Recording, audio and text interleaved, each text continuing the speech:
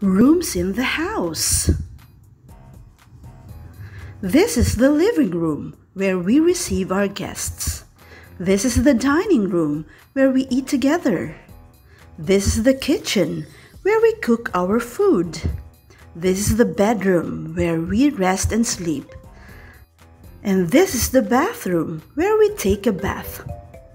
Today, let's also learn about the use of these are and those are. Let's start with how Maria used these are in sentences showing some things in her house. These are chairs. These are plates. These are pillows. These are glasses. These are pails.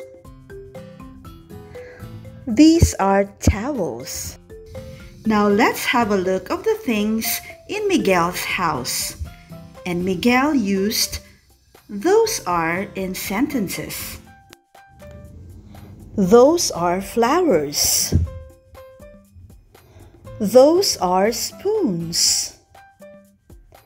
Those are pots.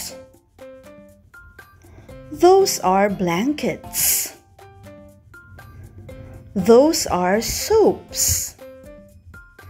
Those are toothbrushes. Notice that we use these are when we talk about more than one object near us. And we use those are when we talk about more than one object far from us. Now let's try to make a sentence. What shall Miguel say? These are beds. Right. What will Maria say? Those are pots. Correct.